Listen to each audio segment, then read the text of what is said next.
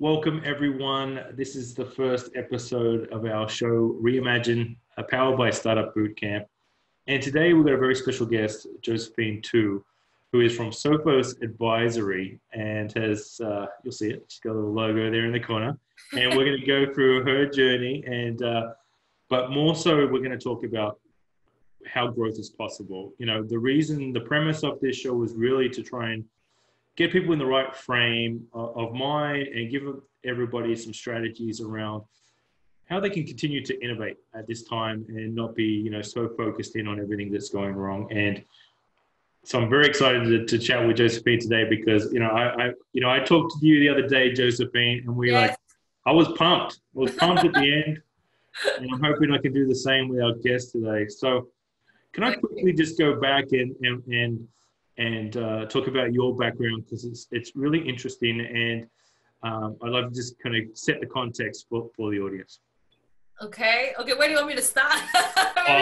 Some question, a little bit or something. The education, yes. Sorry, too open-ended. From your education, let's say. Oh, okay. Education. I'm actually a civil structural engineer by training. So I am actually very problem oriented in terms of solving problem. I'm actually a structural engineer, and you can see from my work, I like to put structure around thinking. And that's what I think my first love is. Yeah. I'm born in Malaysia. Actually, I grew up in Singapore. And I've lived in 5 countries. I've lived in Germany. I think I've shared the story where I lived in Stuttgart for a few years. I've also lived in Shanghai, and I used to be in Melbourne, and I just moved to Sydney. So don't blame me. Yeah, well, come on. We're gonna give the audience a little bit more than that. So so employee number 1 in Singapore for Infosys. Yeah. Okay. So my claim to fame is 20 years ago in 2000, when that was when people were thinking about Y2K. Actually, if you think about it, 2000 was like everybody was afraid of Y2K, and I went from a very infamous company in a valley called Scient. I was employed at Scient, and then there was a dot-com crash in 2000. And then I was jobless. That was the point when I say sometimes you lose your job and it's a good thing. And I lost my job with this really sexy company in the US. And I was struggling with, what the fuck am I going to do next and all that stuff.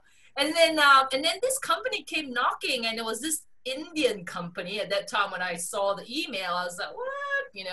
And somebody referred me in the US, and they were looking at starting the office in Singapore. So the email came to say, hey, can you send me a resume? And I was like, I just ignore it. I was like, I'm just gonna ignore it, Who are these people? I was like, why would I want to walk up? And I just ignored it. And the guy was persistent. He was like, come back to me again. Can you please send me a resume? I was like, okay, since I'm jobless, let me just give them my resume. You know what I mean?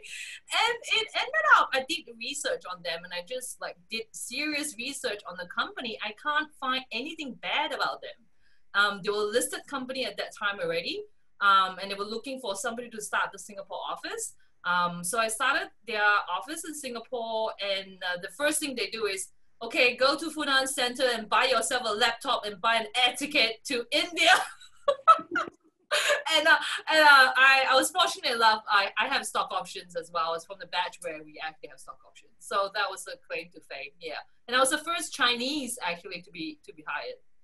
Right, and then Germany was after Singapore? Yeah. So I was with them for 6 years. It was the scaling of 100 million to a billion journey in 6 years. I closed one of the first sort of SAP end-to-end implementation deal for Asia Pacific. And that was with a client named Daimler Chrysler, which owned Mercedes at the time. And we closed the deal. It was great. And they asked me to go to Germany. So I went to Germany in Stuttgart, the car capital. Though the sad thing is I'm not a big car person, so it's really wasted on me. You know what I mean? Yep, yeah. And you couldn't speak German? Ich spreche ein bisschen Deutsch. Only a little bit. Yeah, I didn't really have time to study, although they paid for my tuition and stuff. Yeah. And we'll get into those interesting board conversations another time. But so this kind of led, your early, all the, the learnings you took from these companies and the scaling of these companies in such a rapid time that it kind of led into a advisory kind of consulting work? I mean, like obviously that scaling, you know, like 6 years, and then we exited the company when the stock option finished, and I did try my hands on, you know, starting or building a company with some ex-colleague, which resulted in some really bad failure as well. So I've gone through the bad failure where I've lost money and all, burnout, lost money, went on the soul searching trip. And then the last role I had was with a group company which they bought companies that are built up by entrepreneurs, like 3 million, 15 million, 50 million kind of size. And then I worked with them to scale the company. So that's what I did in a previous role, and I decided to start my own. Yeah, well, no entrepreneur journey is complete without a couple of failures, that's for sure. And then now, look, let's dig into some of this. You know what brought us here today, and I'm just going to touch on a few points, and then feel free to comment as you go. You know what really stuck out to me when we had our first chat. And I wrote the note, and I've been preaching it, by the way, since I've been sending people the video. I'm like an ambassador.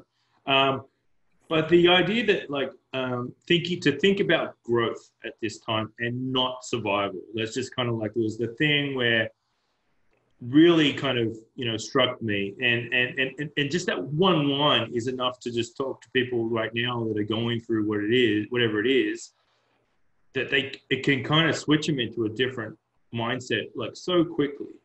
So I want to kind of get into the background of the strategy and the concepts that you've created in what you're preaching, you're teaching right now. But can I start with the concept of VUCA? Because I think this is a good starting point, and I think a lot of people are in this headspace. So what is VUCA?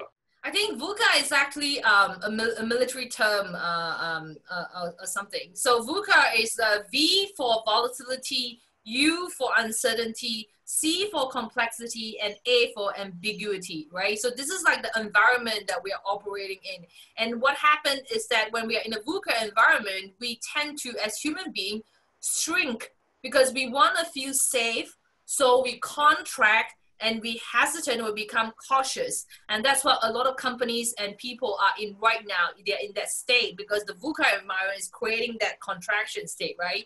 And I think one of the key things of this environment that's a little bit different is that there is chaos on all levels and in all aspects of our lives. It is health and wealth and social life, business and economies, trade and geopolitics, and then community and civil society that's happening in terms of unrest. So it's a bit like, man, the chaos is and it's happening in all aspects of our life. And it really creates and heighten VUCA environment. And that's where, everybody is going through right now. And that's why we're all very tired, because cognitively, we're dealing with that overload of change and information and renewal.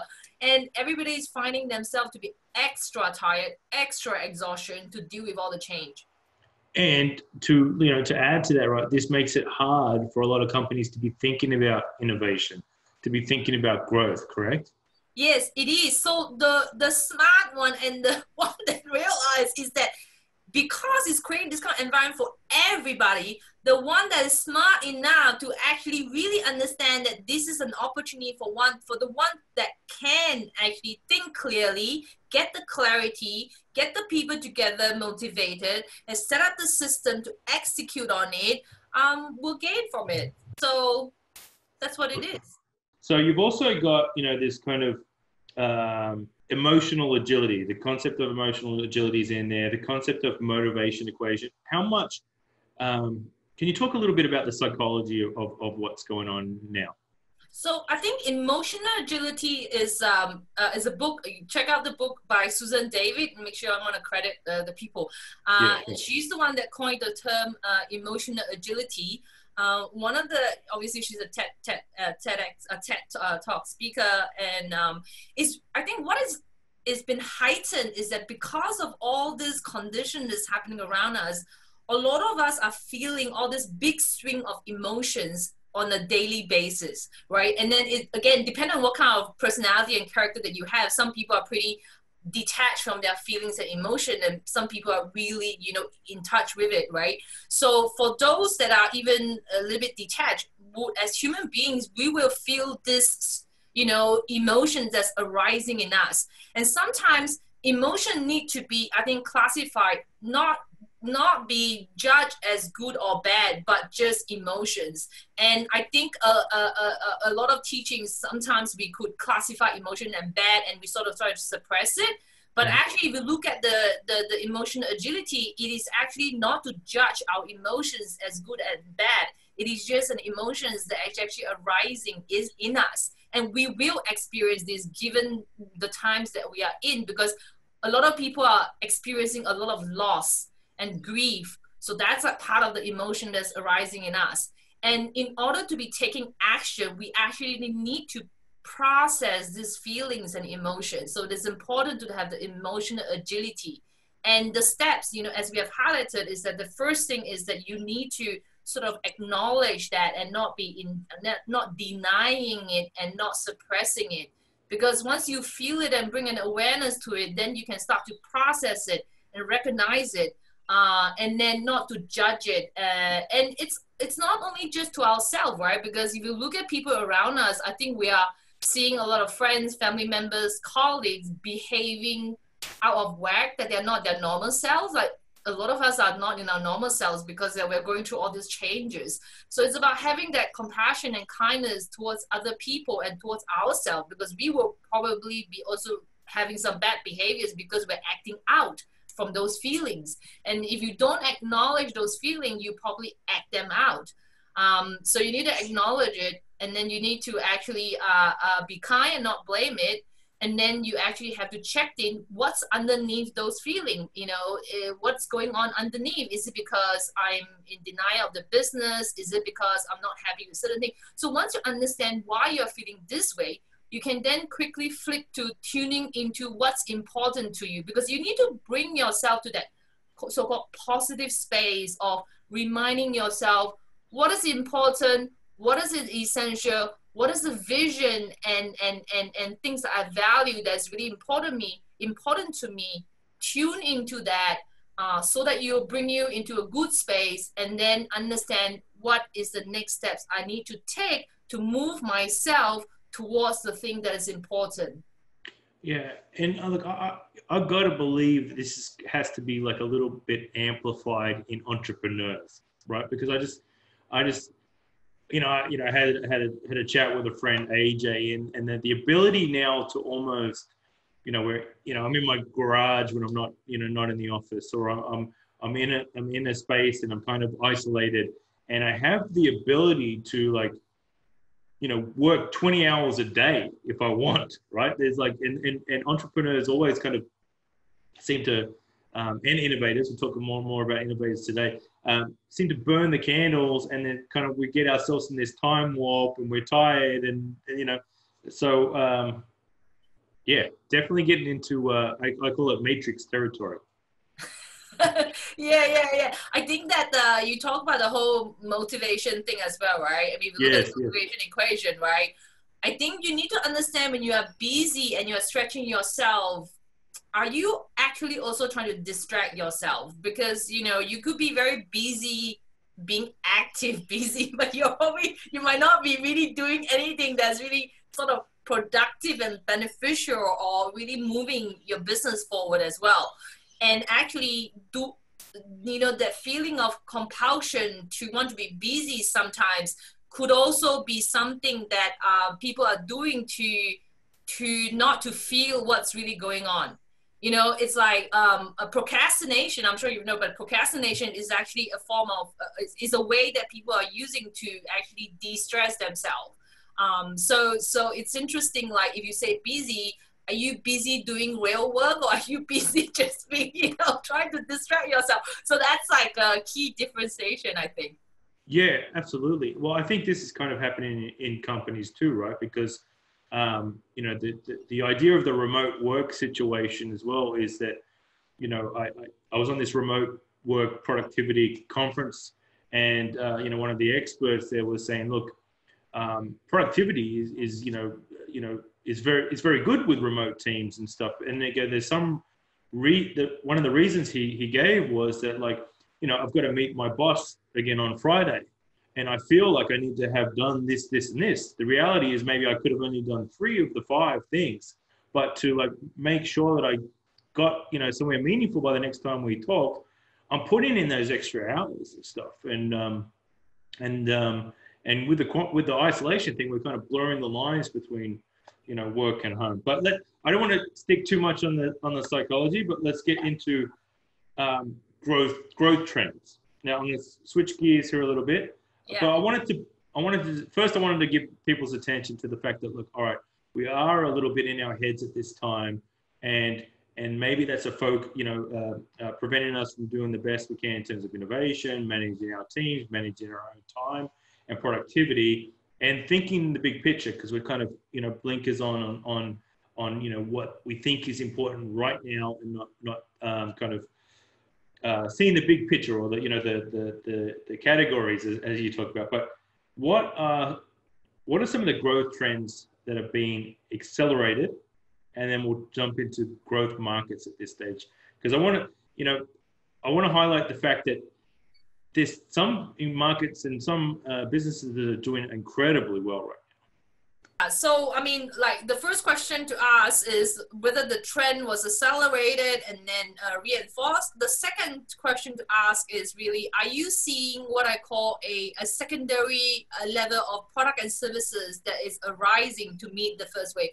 A real growth market actually expands and it deepens, and it has first and second waves of products that actually create ultimately an ecosystem. That's how a real market grow and expand. That's the characteristic of it, right? So if you look at, you know, digital retail and future of work, which is more mature trend, you tend to see like the first wave of sustainable convenience consumption, for example. The first wave that happened, that drive, is last mile logistic, because, you know, all this thing about instant demand, instant delivery, you know, if we don't have alcohol, call Jimmy because Jimmy will deliver. You know, we are so lazy now. That's what consumer convenience consumption is, right? It actually drove the growth of last mile logistic, which is parcel delivery, right? I mean, as you said, Ronnie Chang said, you know, if you want a pen, you can order on Amazon just to deliver 1 pen. You know, that's what just happened. And that is obviously the first wave. Also have the mobile and social buying, as well as digital payment. The second wave then you see to support the first wave, as I'm aware that there was one developer in Melbourne that actually are building smart lockers for delivery, right? So they are seeing that a lot of people that live in apartments will need that because there are so many deliveries happening 24/7. And digital identity is going to be important, because there's more consumption happening, you know, digitally. Who you are, who you say you are, it's going to be important. As well as we are seeing all the cybersecurity, you know, and scam, you know, happening because, you know, there's a lot of lax security around. And with more digital buying, you will need actually better payment. So, you know, flexible payment, cross-border payment that's cheaper, as you can see in Afterpay and Air Wallets, all the companies that's coming up to solve all this problem. What was also interesting that you also pointed out these markets that were ballooning, or this kind of artificial, you know, this spike in demand, and that people think, all right, well, but it's actually, you know, this is a growth or a trend here, but it's actually not, right? With, the purchase of toilet paper, for example, right? You're going to have a massive spike, but it's going to tailor off. Yeah. I think I was trying to get people to understand first what a growth market normally looks like. And then if you apply it to, okay, let's look at, you know, because I think during COVID, a lot of people say, oh, wow, this demand, we have seen this demand spiking and growing, you know, this categories are increased, you know, everybody's buying screen top and buying office workers, you know, really experiencing the demand. So I think that question was, you know, my question I think I was trying to answer was, what are the ones that are actually real and what are the ones that was really spiked? And I think we showed that, you know, an example of what a spike is will be a toilet paper or cleaning products, because these are actually quite stable. If you think about what generates demand, these are quite stable demand. It's not like we have a spike in population that increase the need or use of toilet paper. You know what I mean? Like there is a reason why a growth market grow because the increase in usage, right? But if you look at this behavior of cleaning and toilet paper, it is something that's a spike that will go down as, you know, obviously the whole COVID situation settle down. But if you look at an example of a meal kit delivery company, which is a HelloFresh or a Marley Spoons, they actually fit into that 3 key trends of health and wellness, convenience consumption in terms of retail, and then into working from home. So these 3 key trends that was accelerated is actually providing the tailwind for this category to really grow. And of course, they experienced a big spike in demand during the lockdown phase. But we also said that, you know, as we come out of, you know, the ease of restriction, there's going to be a drop in the demand because, I mean, I don't know about you. I know you can't in Victoria, but I can, you know, to go out to eat in cafe. And therefore, I would really want to go and eat instead of cooking another home cooked meal. So that would drop in, you know, demand a little bit. But eventually, it is a growing market, and a growing market will actually lift all boats. And all these companies that are in these categories will experience a growth in demand compared to a toilet paper, you know, from that perspective. Yeah. Yeah. So the ideal situation is if to have a product right there, it's like got growing right now, but it's in a growth market. That's the ideal situation, right? Yeah. But we, in analysis, actually, they've shown that you could also be in a growing market, but your market is actually completely restricted and hibernated because of COVID, which is where there is a difference. You have, I mean, like I said, you know, anybody in the travel sector would have a complete collapse because of the restriction, right? Or even a specific kind of restaurants, you know, that has a growing need. Because of the restriction, they are actually restricted into the market or collapse. So the demand would have dropped. But the difference is that when the restrictions are actually eased, you know, the demand will sort of resume compared to some market that's actually in the process of decline.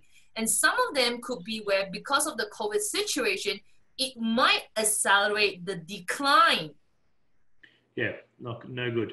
But I remember one of the you know, the hibernating examples you had was adventure travel, right? Yeah.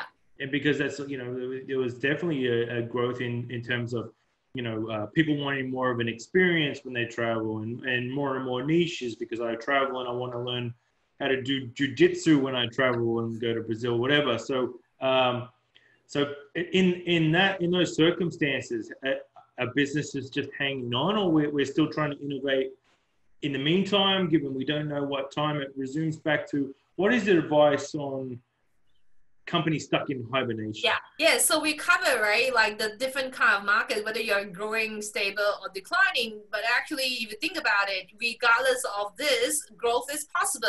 If you are in a growing market, you know, you can grow faster than your peers. You can grow faster than the market. If you're in a stable market, you can grow by gaining market share. In a declining market, you know, you can grow by consolidating in the market and create a new engine for growth. So the key difference is that the ones that actually grow differently compared to everybody else in the market is that they do something different. You have to do something different, and that's really key. And in this climate now, you actually need to leverage what you have. You need to write the trends, make those big bets. You need to decide on what those big bets are and make this strategic bold move. And that's what you need to do. You need to do something different where you make those strategic bold moves that's different to the market and different to what everybody else is doing. Can we dig a bit deeper on that example? Because this is, you know, kind of classic innovation, I suppose, as Startup Bootcamp would teach it, right? It's like the Wolfgang Puck from memory, right? They're trying a bunch of experiments. They're looking at the data. They're testing a bunch of stuff. And then eventually they get to a point where they go, hey, hang on, this one's working a little bit. Let's kind of double down. And then we're off to the races, right? That's pretty much what they did. Yes, exactly. That's what they did. So they obviously, the first thing, the logical thing to do the first time is just to, okay, let's do takeaway. right? I mean, like, because the key thing is that since the people are not coming to us, let's just, shift to takeaway. But that's not enough, because the climate has changed. Because if you just do takeaway, same fine dining menu, shift to the takeaway, just doesn't make sense, for people. Nobody's going to, number one, pay so much money for a takeaway, and it doesn't fit. Fine dining is the experience of fine dining, right? Like, what am I doing takeaway in my scallop, It doesn't right? It's just like, wow, eating scallop with plastic, that's not going to be very fine dining. So, I mean, that's where I call it the inconsistent pivot, right? I mean, so therefore, they actually need to shift. Obviously, you can't get people to pay $69, so the pricing also has to be readjusted to fit, the kind of spending that people will be willing to pay for in this climate. So they play with the menu. They actually change the menu itself. They try different way of saying, like the theme of Fried Chicken Thursday. They play with it, and then they realize, oh, Fried Chicken Thursday was very popular, so they make it like a theme of a promotion of fried chicken. They play with cocktails and drinks and experiment with it, that was another way that they experiment. They played with other new business model or new business product. I think they create a home shopping where they actually sell air fryer, because obviously Wolfgang was a big personality, and he's a renowned chef. He also played with, the virtual cooking class, right? A lot of chefs now has moved to like virtual cooking class, but the key beauty is that they really sit with the strength of what they have. So he used virtual cooking class combined with meal kit delivery, combined with drinks, so that they jack up the price. At least, the entire price, of the meal kit is $150 compared to, just, HelloFresh would be probably $30 for one meal delivery, right? So it's like, how do you play with what is your strength or what you're good at as an asset, which is his personality, and his brand, create a virtual cooking class, have the ingredients prepared and delivered, have the drinks to jack up the price so that it's a bit fine dining at home, so that's like where you experiment and play with the formula so that it fit you, as a company. Absolutely. And then, so the model, well, the concept of you had of defend, stabilize, offensive, and thrive. Can you just run through that a little bit for me? I think that came from, I think the phase one where we were going through in the beginning. Most company, when this whole COVID started, was really just trying to be in defending themselves of preparing that the employees are safe, moving, into a COVID operation environment, shifting into remote environment of how do you still work. So they were really, in the, trying to, they were actually coming from a defense, and then they were trying to stabilize themselves financially, of looking at their cash flow, can we still operate in this environment? What kind of loans we might need, grant, and all that, initiative. And people have gone through that process, reducing your rent, reducing all your expenses. I think most companies has, gone through that phase. So the next stage really is look at how can we grow, which is really the offense, like how can we grow in this climate? Because I think that the next 2 years, people are going to realize, that things are going to get a little bit difficult, the environment that we're operating in. But you can't save money. You can't optimize and play safe in order to grow.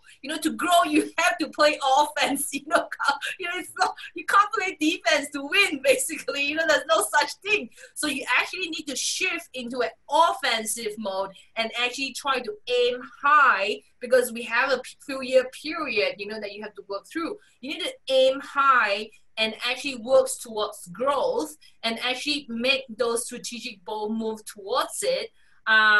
In order to thrive when we come out of this, maybe in a couple of years' time, right? That creates also a new sense of focus. Because if you don't aim high and make those big bets, maybe you might not be left standing. Because if you aim high, you might be safe at the end of the day. But if you try to play safe, you might not be standing in the 2 years' time. Yeah. Well, I love this. So I want to dig a bit deeper, right? Because I think this is where a lot of companies are probably right now, right? In the kind of, everything that's going on. I mean, Melbourne, Victoria's had a little bit different because we're ready to go again, and then back behind closed doors. But the point in time now where we can think about growth, not just stabilizing, not just survival, and to your point, thriving. How do we start that journey? How do we get moving? How do we to get our teams motivated to think like that? How does this work with you guys? To get this conversation started and thinking about that. I find that when people are distracted with what's coming in front of them immediately, that's where they get stuck. Because I think the way to take a blinders on actually is good with the thing, reimagine. I think to take the blinders on, is like you get them to reimagine, hey, like you reimagine, hey, in 3 years time, actually one thing that I do with the clients is I say, okay, in 3 years time, okay, if I ask you, you might appear in AFR. Okay, reimagine that you are going to be interviewed in AFR and you are successful. You have thrived. Let's use the word thrive. You have thrived and actually become really successful, right? What does that look like?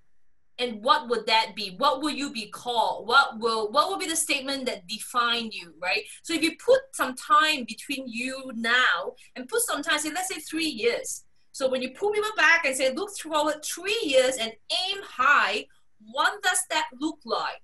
Then you shift the mindset to now, which they're so stuck in, forward and move it up high and say, what does that success look like where you are thriving, for that word? What will you look like? What will the company look like? What is that statement? What is that position, right? That's when they will start to, expand, you call it, right? And refocus on something further.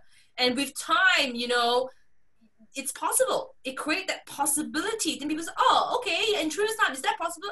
Yeah, anything can happen from now to 3 years. The only difference is what choice you're going to make now, what you're going to do now, Yeah. So that's where sort of it creates that space and the expansion to reimagine what could be. But I think that there is another layer now that I feel people need to put in the filter, because I think that with COVID that has triggered this change that is going on in the world, even those that had a vision a year ago, I feel that most people should relook at their vision and check in and see, is this still relevant and valid for us? Yeah, absolutely. I think this is a great place to end. I want, everyone hyped up, thinking about the future, reverse engineering all those dreams. Thank you very much, Josephine. How does everybody at home find you? What? How does everyone find you? Sofos Advisory. trying to give you a plug here. Sorry about that. Yeah, feel free to connect on LinkedIn, obviously, and obviously sofos.com.au. That's where you can find me. Well, thank you very much, everyone. We'll be back, hopefully, weekly, talking to best innovators from across Australia and around the world, so we can keep you inspired during this time, thinking about success, and to Josephine's point, thinking about growing. Thank you very much. Thanks, everyone. Keep growing.